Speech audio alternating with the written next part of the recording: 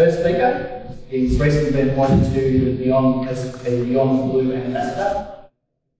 He'll be speaking about his personal and family experiences in dealing with depression. He'll share a series of observations and learnings from a layman's perspective that are bite-sized and digestible in the past ones. So I'd like to welcome Tony to the microphone. Thanks, mate. Thank you, Rob. Thanks, Damien. It would have been nice if we used to get crowds like this at the auctions from my old career in real estate, but unfortunately, the turn-ups weren't quite as good as what we've got tonight. And I suppose that's a bit of an indication about the importance of the issue. It's also great to be having a change of career and getting involved in such a worthwhile cause. So in the last 12, 18 months or so, I've been travelling around the country presenting pretty similar to what you guys will be seeing tonight. The first role was with another bank. Better not publicise them, who they were, but they flew me around, and I've spoken to all the various capital cities around the country to their state management teams, and off the back of that I've been bouncing between doing corporate work and starting to do some public presentations like tonight. So I'd also like to echo Damien's initial welcome. So the format for tonight will be, as Damien mentioned, I'll cover what's up there on the screen, and then the running sheet might change slightly because Stuffer's not here, but Anne is here. So I'm suggesting that Anne might be our second speaker, and Stuffer will speak when he gets here. And then at the end of the evening, an important time is that we'll all be available for a panel or a question and answer session. So if you think of any questions throughout the presentation, or you already may have pre-formed some questions, you're most welcome to take advantage of the panel of people who'll be here tonight and fire away, and we'll see if we can help out with answers. So my story to what I'm doing nowadays starts off one Sunday morning going back a few years ago, where I was supposed to be working in the old real estate game with my brother Mick, and I was getting organised and loading up my car and putting in all the open for inspection signs, and I saw an ambulance go flying by, and I thought, my immediate reaction was that some poor bugger's had a heart attack. But then unfortunately I got a phone call about 15 minutes later from one of my other brothers indicating that Mick had taken his life. So it was obviously a shocking turn of events, and even though we knew he was unwell, we obviously didn't know he was that unwell that he'd go to the extent of taking his life. So it had, the immediate impact was pretty huge, obviously, where not only was it an impact on the immediate family, we were working in a small business with about 15 staff members, so all of those people were touched by what happened. But then we also had the further ripple effect of all of Mick's family and friends, and then just people in the broader community who knew him and were touched in some way by what happened also.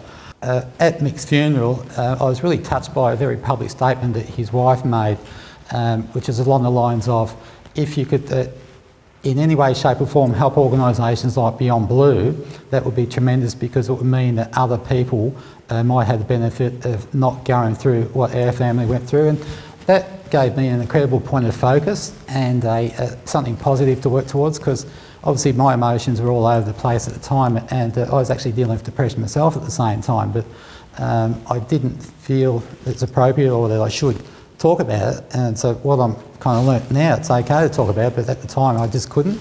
And I was lucky that I was actually seeing a psychiatrist at the time, and he gave me some very good advice about how to cope with what had happened to Mick. So one of the points we'd like to make is don't be afraid to ask for help, and there's nothing wrong with seeking professional help, whether it's via your GP, someone like Anne, as your first port of call, or someone more professional, or not more professional, Anne, someone who's aligned in terms of a specific skill set that might be appropriate. So whether it's a psychiatrist, counsellor, grief counsellor, whatever it might be. So after a pretty horrible start to an introduction to the wonderful world of depression, I got a bit fired up and a bit excited about what could potentially be done. And one of the things that I took from the lead that Jenny gave me was Beyond Blue is all about increasing awareness and reducing stigma.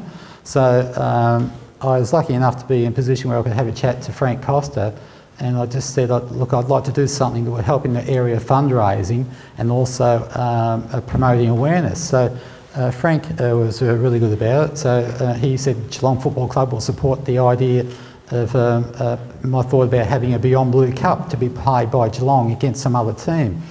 And the obvious other target was Hawthorn, given that Jeff Kennett was the chair of Hawthorn and also the chair of Beyond Blue. By the end of the meeting, he was very receptive to the idea of Geelong and Hawthorn playing the idea of the Beyond Blue Cup, and it actually got up the following year. So that's been played ever since 2006, and I think Hawthorn won the first 1 or 2 games, but Geelong has belted them ever since, so that's been great. Part of the idea, though, is increasing awareness. So there's also a public forum associated every time the game is run. It's no different to what we're doing tonight, where we have a few speakers, present some facts about the topic and the issue, and then be available to take questions and answers. We also, part of the process at the time, we had a lot of people who wanted to do something to help mixed family, and we organised a depression awareness evening where Jeff was kind enough to come down and speak at, and at the time Beyond Blue had a policy of not really needing a lot of money. It was really well government funded, so we thought we'd turn that into an opportunity to do a bit of fundraising for mixed family, and raised a reasonable amount of money that went into a trust fund that helped put mixed kids through high school. So that gave the opportunity for a lot of people in the wider community just to do something to help the family, because that was part of, I think, the healing after something like that happened, where how can we help, what can we do? And that was a tangible way that a lot of our friends and associates helped. And as Damien mentioned earlier, my relationship with Beyond Blue has just evolved recently into becoming one of their national ambassadors, and I've also been helping them to revise their ambassador program at the moment. So it's been an interesting journey. Just some of I mentioned Barwon Health Foundation and Headspace down below, to give a bit of linkage to the work that I'm doing in Geelong as chairman of Headspace, and we've just set up a foundation for Headspace also. I tried to map out and make sense of that concept of the midlife crisis, and you can describe it as an actual process, and I'd have to say personally I reckon I sat in that period of chaos in the middle for about 10 years, from the time of a bit before the time that Mick died, but probably for me the main driver was being in the business, that I was over, tired, burnt out or something. I think I was in real estate for 25 years, and in hindsight I probably should have been in for about 10 years. So the midlife crisis is something that will hit a lot of people. It comes out in a lot of different forms. It could be like me, I was a bit overworked and evolved into having a few episodes and periods of depression. It could be related to a relationship breakup. It could be dealing with financial pressures, but whatever it is, it seems to be something that happens midlife. But the important thing is, it's something that can be fixed. It's something that you can get through. So whatever the issue is, there's always help there to help you get through it. Bit hard to see it yourself at the time, but the important thing is to reach out to others, and they will help you get through it.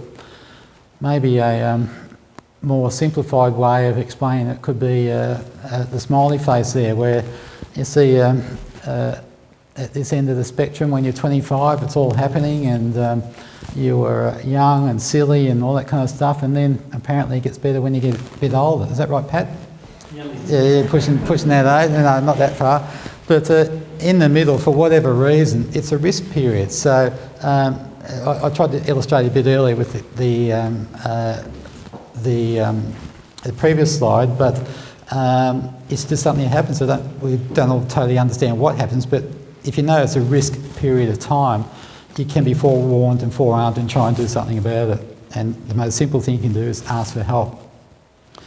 I mentioned Jeff Kennett. One of the things that resonated with me is this concept of, he made a statement one day, it's okay to put yourself first. And that really goes against the grain when you're brought up to help others and support others, and particularly I think if you're a male, that didn't sit comfortably. But the way he explained it was from the point of view of work-life balance, or all the things you need to be accountable for. And the simple explanation from him was he used to be asked, what's the most important thing to you? or to him, and his answer would be his wife, his kids, his family. But more recently he's evolved into saying it's me, because if I'm not firing on all cylinders myself, and I won't be able to look after my relationships, I'll be neglecting my own health, I won't be worrying about holidays and other interests and bucket list and all that kind of stuff. I'll probably take my eye off the ball of the finances. So yeah, it's something that I really advocate nowadays. It's okay to put yourself first to get yourself right, and then you're in a better position to look after all your other goals and responsibilities. So based on Stuffer's philosophy of helping others and the concept of win-win, I've just done a little table here just to give you a few ideas of some of the various things that you might get involved in. One of the options that you might consider, if you look at just the first one that says local and international, there's organisations like Rotary that help you get involved in things like that. You might want to do things on an individual basis or get involved in a group. It's really horses for courses. Whatever you want to do, just make sure that it's something that you have a bit of a passion about. And just to explain that the last bit on the bottom where it's dollars or hours, my suggestion is rather than just chuck a few bucks at something, you might put a few hours into something that might be a bit more meaningful.